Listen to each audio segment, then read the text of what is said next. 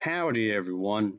It's me once again, the one and only Killer Rodan. Alright, then. So, I guess I'll just speak about some low budget, obscured movie from the past. Yes, a blast from the past. Here we go, of course, folks. And I just figured, let's just get into it, I suppose. Blast from the past. Yes, we, folks. Anyway, it's something I've done before, so why stop now, I guess. Anyway, the film I'll be reviewing is an Italian movie, An Ager for Satan. This is the American dubbed version, by the way, just so you know, the English translation. Yeah, it stars as one actress. I spoke about her before, quite a few times actually, so yes. I'm pretty much familiar with her work already, so why not just get into her wonderful features again? But okay, before proceeding forward, folks, just to be perfectly clear, okay, I'm not the one to actually believe that there was a hell, heaven, and all that. Oh, a saint has a realm, the devil, and all that shit. I don't believe in all that, okay? As far as I'm concerned, it's just hocus pocus, mumbo jumbo, agent bullshit, alright? I'm just gonna review this as a movie, and that's literally it. Anyway, of course, like always, let's start with the plot, shall we? So here we go.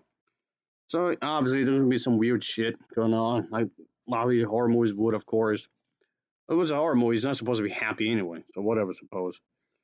Anyway, so yeah, there is this resurrected statue of a woman causes the townspeople to remember, and let's just say there's going to be some strange events that start to happen, quite obviously, and things just get weirder and weirder as it goes, of course.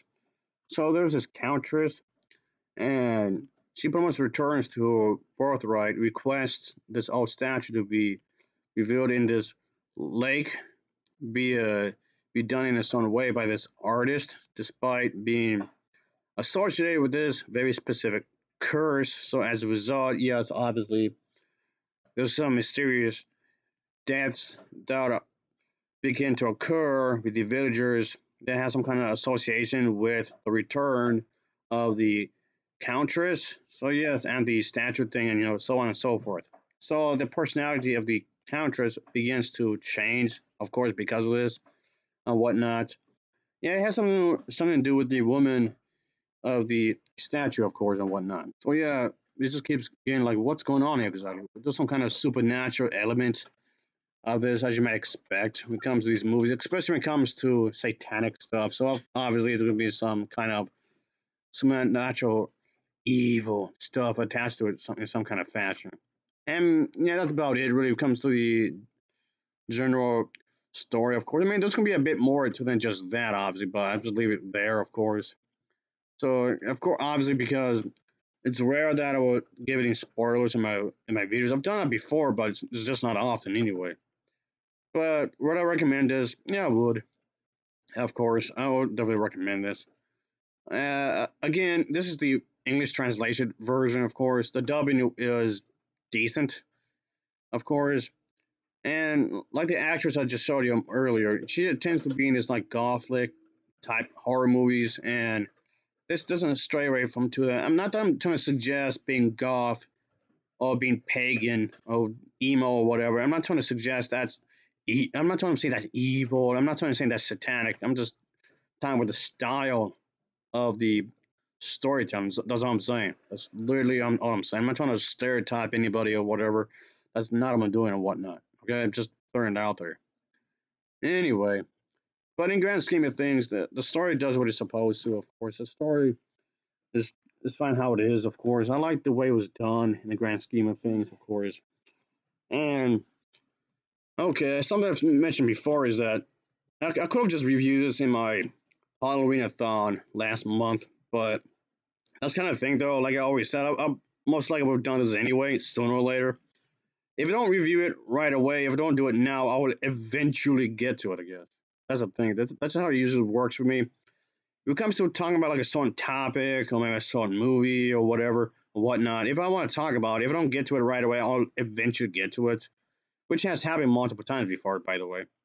Maybe some things will just get in the way and whatnot. Maybe it's personal things or just putting too much on my plate, which also does happen quite frequently as well. So I wasn't.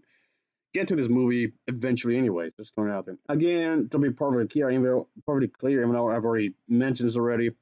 Again, I don't believe in Satanism. I don't believe in the devil. I don't believe in none of that, all right, folks? I don't think there's an actual Lucifer and whatnot. I'm not here to just argue that. I'm not here to bring that up. I know some people say Lucifer and Satan are just two different individuals, even though some others would say that it's the same person and whatnot, yada yada yada. I'm not trying to argue one way or another. I'm just messing that up because Satan is in the title of this film and whatnot, and the whole evil stuff is just a theme of the movie. That's it. That's all. I'm just trying to look at this as a movie, all right? I'm just trying to look at this as a movie and nothing more. That because that's it's a movie. That's it. It's just a movie. I'm just trying to view this as a movie, nothing more. I'm just trying to present a movie, and that's it. That's all I'm trying to do here. I don't believe in none of this. I don't believe that. I'm not going to go say that if you watch this, there's some kind of wicked spell that's going to lure you to Satanism. He's going to come off the screen and make you think this or that. I'm going against Christians. That's not what I'm doing here.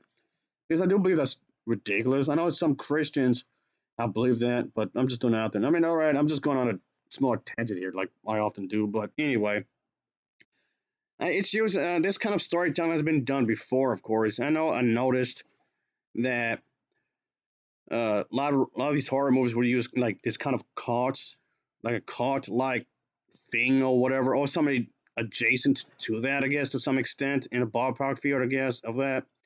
I can kind of see why, because this kind of thing does exist in real life.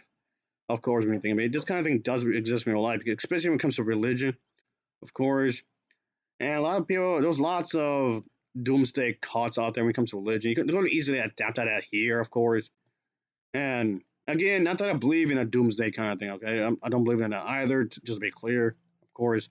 And no, I'm not saying all Christians are crazy, okay? There's a lot of them, and yes, the Christian community is known for being, crazy in the head, in the main brain. But I'm not going to argue they're all like that either. Just to be clear. Anyway, as for the acting in this movie, the acting isn't too shabby, I suppose. Yes, even though it's a low budget movie, that doesn't necessarily mean it's terrible. Especially like the one actress I just showed you earlier, folks. The acting is really good. Yeah, I like the acting in this one. It's really good, especially for the one actress. She really does play the part when it comes to these types of roles, of course. And and in some ways, I'm kind of using this as an excuse to talk about her, of course. And no, I don't condemn women for playing the main character. I don't mind if a woman plays the main character. That's fine. I don't mind it. I'll give this an overall rating of a 7.010. It gets a 7.010 from me. So, of course, as always, thanks for watching and take care. Until next time, see ya. Oh, yeah, later.